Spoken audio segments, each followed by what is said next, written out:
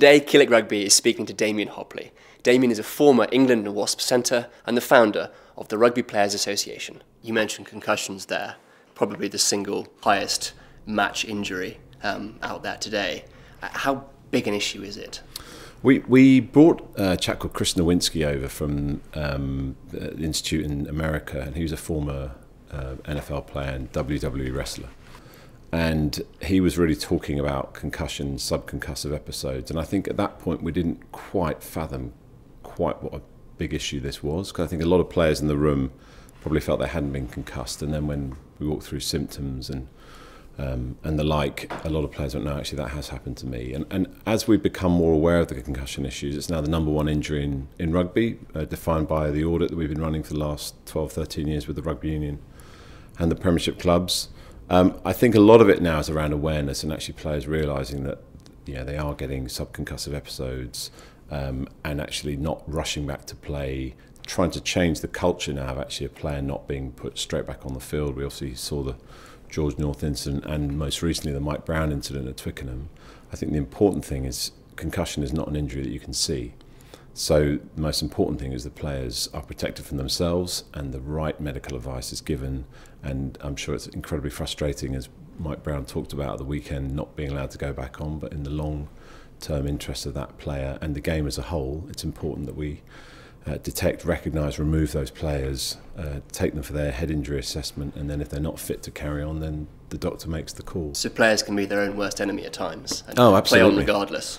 I think it's like any scenario where if you've got competition from club level or national level, you're always very concerned that if you give your competition a chance or a sniff, he may well play extremely well and take your place. I think a lot of players can typically be quite selfish around trying to ensure that they are giving the best account of themselves, and they might not always be in the best position to make that decision.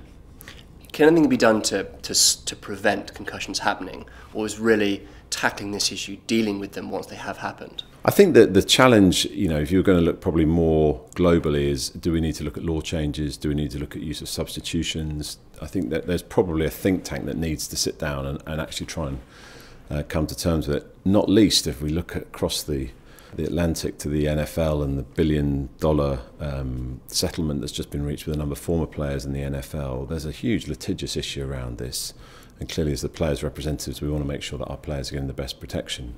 So I think that's probably the most important thing, is that we are seen to be doing everything we possibly can to educate, but also do we need to look at how the game is played. I know some people have talked about taking 2 players off, making the pitch wider. I think we need to look at all of these things to try and understand and give the players the best possible opportunity. But it is a collision-based sport, as I'm widely quoted saying, and these things happen. I think what's important is when things go wrong and players get concussed, they get the best possible treatment, as we saw on Saturday at Twickenham. Do you think if the nature of the game doesn't change, you'll see mums and dads discouraging their children from taking the sport up, and I suppose rugby falling by the wayside as a sport because the injuries are so severe these days? I think it's really interesting when you look at, for me, like the societal impact of rugby. I think the values that rugby instills in you as a young person, and certainly what the sport has given me, would far outweigh, I think, the areas around sort of concussion and what we've seen. But clearly the images like we saw in Cardiff with George, like we saw at Twickenham with Mike, aren't great. I guess it's how we best, as I said, look after the players, but also I think you've got 2 quite different games now. You have the amateur game and the professional game, and the concern is that we start seeing the tackles flying in at amateur level as they are at professional level. So that's where I just think we need to be a bit more joined up in terms of our thinking, probably demark the 2 sports and say, well, for example, in America, not many people play American football apart from the NCAA collegiate system and the NFL. We'd hope that participation in rugby would continue to grow, and also with the Home World Cup this year, we're hugely excited about what that can do for the game. We think it's going to be an absolute game changer. What's important is we don't focus, clearly we want to put as much store into the concussion protocols as possible, but I think there's an awful lot more to rugby than what we're seeing in what I would call the sort of the bad headline category at the moment.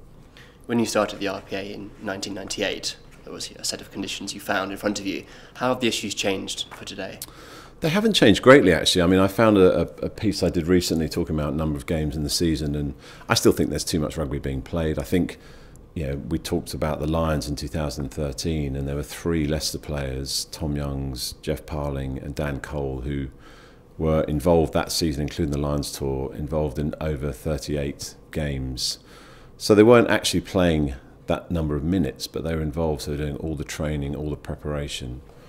And for me, 30 is about the right, I'm no doctor, clearly, but it's about the right sort of number. And I just think sometimes we ask so much of our top players and then we wonder why they break down. We have an absolutely binding agreement in England that there will be no midweek rugby in the Premiership. I think we all recognise that players need to recover. You then look at the Lions, which is a wonderful institution, but probably something of an anomaly in the modern sporting environment. Dan Cole played in, or was involved in 10 of the 12 games on the Lions tour. So I think sometimes we talk about player welfare. I'm not quite sure it's actually as high up the priority list as some would have us believe. So I think that it is certainly around that, that sort of the rest periods, how we look after our players better. And I don't think that will ever go away, to be perfectly honest. It's interesting in America, I refer a lot to NFL because I think that the comparisons are there for all to see, but they have a limit of 1 contact session per week in the regular season. They obviously play a 16-week regular season. Clearly they play in stadia that are 5, 6, 7 times bigger than where we're at. But in terms of the volume of sport that's played, it's just much smaller, and the welfare, therefore, we believe is far greater. And everything is absolutely contracted, as you'd imagine, in that sort of US environment. You can't wear a grey T-shirt on a Thursday, you have to turn up this time on a Wednesday, but it is all part of their labour law and their collective bargaining agreement. And that's absolutely where we want to get to, just to have more protections in place for the players. Do you think that the players are fairly rewarded for the risks they're taking today? Good question. No, I don't actually. I think they're awarded according to the affordability of the sport. But I think if you look at the recent Sky deal in football, for example, you look at the leading cricketers in England, I think our players are rewarded not as well by comparison. I think a lot of that has to do with media values. Clearly, we've got almost like a sort of open golf style tender coming up for the Six Nations. There is a lot more interest in rugby. This will be the most successful Rugby World Cup ever in terms of profits. We'll be making well over £150 million profit. So given the sort of shortened career span of the players and the fact, as I bore everyone to death with when I see them, the fans and the TV cameras aren't there to turn up and watch the committee boxes, they're there to watch the players.